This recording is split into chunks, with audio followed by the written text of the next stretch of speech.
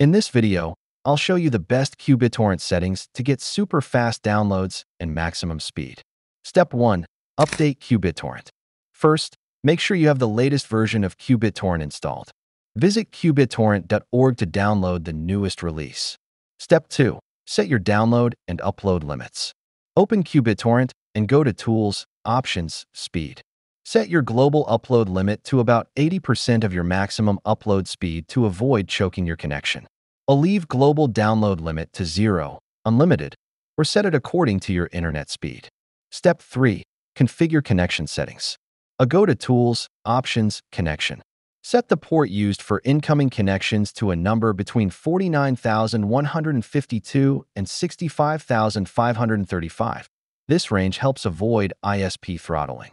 Enable UPnP/NATPnP port forwarding so your router automatically opens this port. If possible, forward the chosen port manually on your router for better performance. Step 4. Increase number of connections. Under Options, Connection, Increase. Global maximum number of connections to 500 or higher. Maximum number of connections per torrent to 100 or higher. Maximum number of upload slots per torrent to 20 or higher. Step 5. Enable protocol encryption. Go to Options, BitTorrent, Protocol Encryption.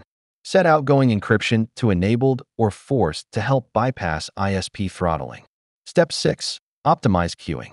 In Options, BitTorrent, Queuing, set maximum active downloads to 3 to 5 for best speed. Maximum active uploads to 5 to 7. Step 7. Choose good torrents.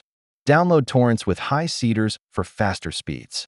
Avoid torrents with low seed-to-peer ratios. Thanks for watching. If this helped you boost your download speed, hit like and subscribe for more tech tips.